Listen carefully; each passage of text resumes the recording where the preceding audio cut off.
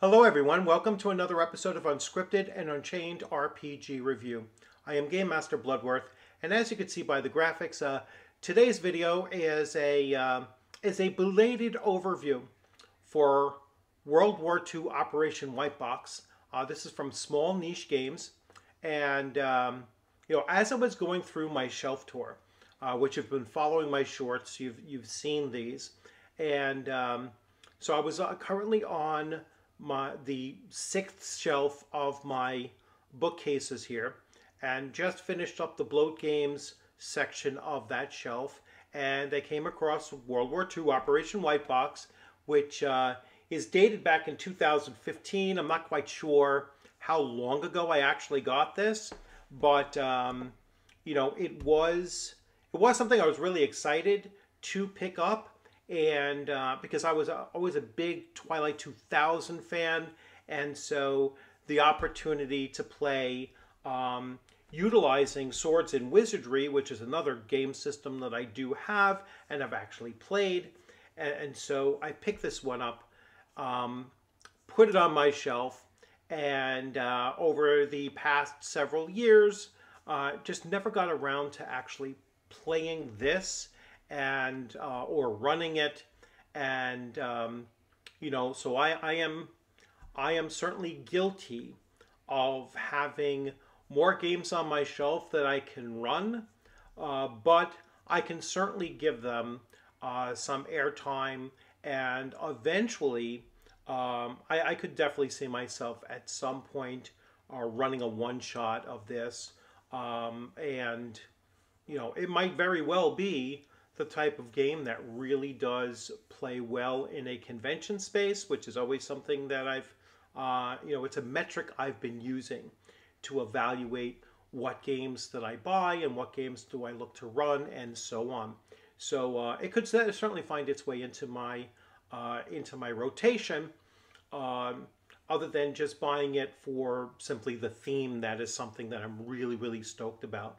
The other connection I have to World War II, obviously, is that my father was a World War II veteran. I've spoken about that on the channel as well, especially around Memorial Day. And so, the idea of, I played Twilight 2000, and then, a few years later, joined the U.S. Army in 1990. So my connection to just service and World War II and games associated with them is kind of there. So without further ado, let's just do a slight overview of this, and I will spend some more time in the next couple days and weeks or so breaking down the system in a little bit more detail. So I am going to switch to the PDF. And so here we go. Operation Whitebox.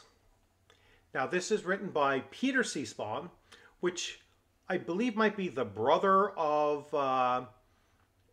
James Spawn. And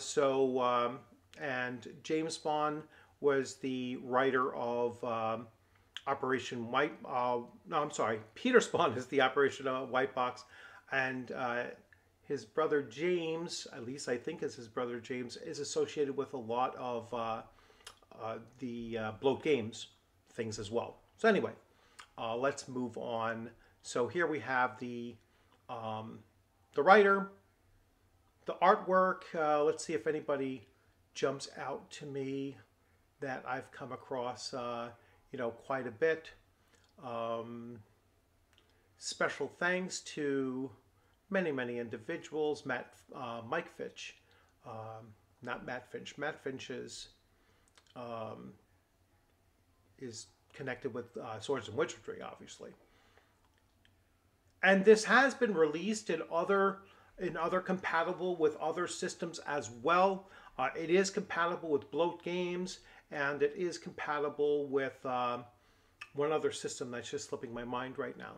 But anyway, so here we have a nice map of Europe, 1944. I won't flip it around. James Spawn So I'm guessing James Bond is his brother because here he's doing the forward.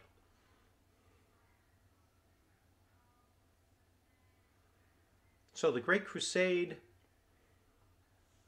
that's what General Dwight D. Eisenhower called the efforts to defeat the Axis powers. Now, also remember, like part of the theme of this is that it is, and I will read its subtitle, or its subtitle or definition came in here.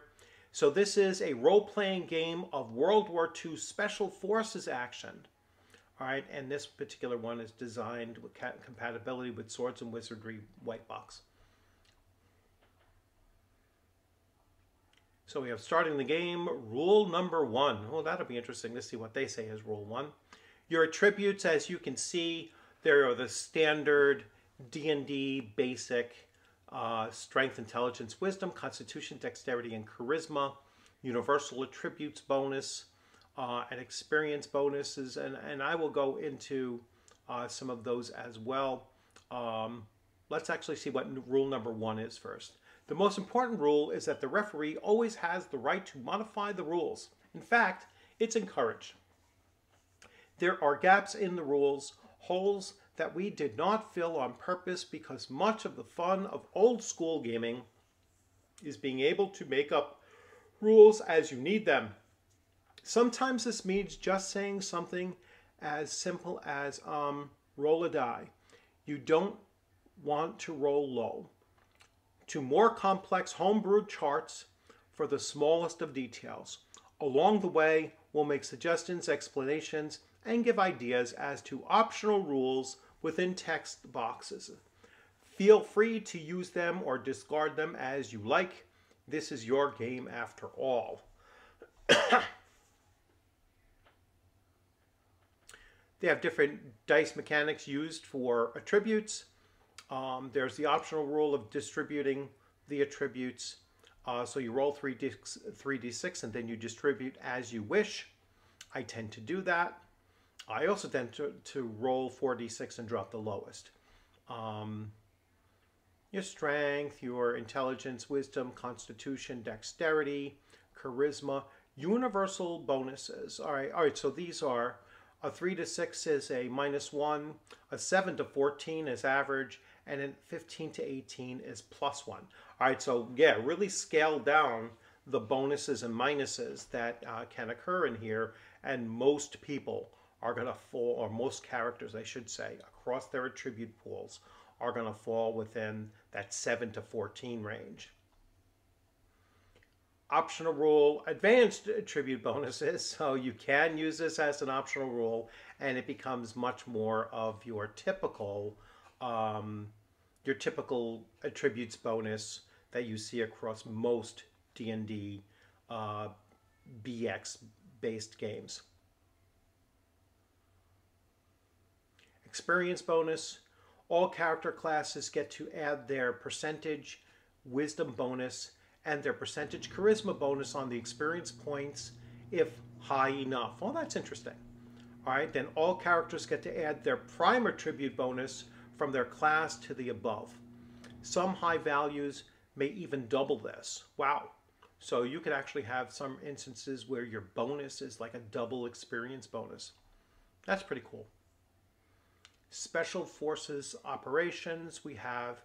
So the nationalities you can choose from are American, British, Canadian, French, German, or Russian. The professions you can have are either blue collar or white collar. This is obviously pre being drafted or enlisted in the military.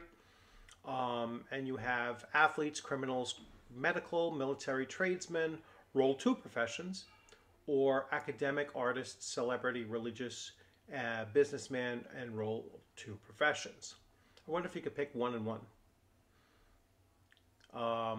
The professions, so athletes excel in physical sports. All right, that's kind of understandable. This, I guess, will become their primes. Military rank, so you're either enlisted on a 1 to 4 or an officer on a 5 and 6. Enlisted, they give you you're most likely going to be, on average, I guess you're going to be a corporal. Although private first class is actually more slated. I wish they would do the averages a little bit better than this. You know, have a 1 to 2, then 3, 4, and then 5 and 6, and the 3, 4 would become the average on a D6 distribution. You could be a second lieutenant, first lieutenant, or a major to start. Who is in charge? There is no such thing as a typical Special Forces unit. They are often assembled for specific missions and yada yada. I'll go into more detail with this when we actually get to gameplay. Note on gender roles. All right, so this is back in 2015. So let's see what they're going to say here. A large number of women served in the military during World War II. However, these were mostly non-combatant desk clerks, secretaries, switchboard operators, quartermasters, nurses, etc. Western culture was not yet ready for mothers, daughters, and sisters to serve on the front lines. That said, innovative Special Forces commanders quickly realized the potential of female agents. These brave women could quietly insert themselves behind enemy lines and blend in with the local populace while being overlooked and underestimated by German forces. What's more, many French women aided the resistance, and many German women served auxiliary roles in the Nazi Germany. So certain classes like the Marquis and Oberläufer are tailor-made for female characters. Russian women also historically fought alongside their male counterparts, and many became renowned snipers, grunts, and wheelmen. The referee may even decide to buck history altogether and allow women to either form their own elite companies or serve alongside men in traditional military units such as the British Commandos or the U.S. Army Rangers. In short, there are no special rules for female Special Forces PCs. Allow them or not as it suits your campaign. And then we get into character classes, and I will save this now for the next video because I don't want to make this too long. This is kind of just an introductory to it, getting caught up with the belated overview aspect of the game. So there's quite a bit there already, just in that, you know, very short 12 minutes that I've spent. And you can already see how much detail is already built into this game. I am actually going to post this video sometime tomorrow, and then the short video of it on my bookcase and showing that will actually link to the longer form video as well. So you will see this video will go up first, and then the video short will go up afterwards, but connect back to this long form video again. Sometimes, you know, as I'm doing these things, I was taking my short videos, my shelf tour, and then attaching them to a related video. There just was no related video yet for World War II Operation Whitebox. So now there is. So I'm kind of working backwards in order to do that. Kind of a military thing, right? Backwards planning. That's kind of basically what I'm doing here. So I hope you enjoy this video, and I hope you find your way to this video by going through the short, or vice versa. You can, you know, definitely check out this first and then go over and check out the short video as well. So enjoy the rest of your weekend. It is Labor Day weekend, and so like I said, this is going to post sometime on Sunday morning, so September 1st, and you all enjoy the rest of your weekend and have a great time, and I look forward to seeing you on the gaming screen or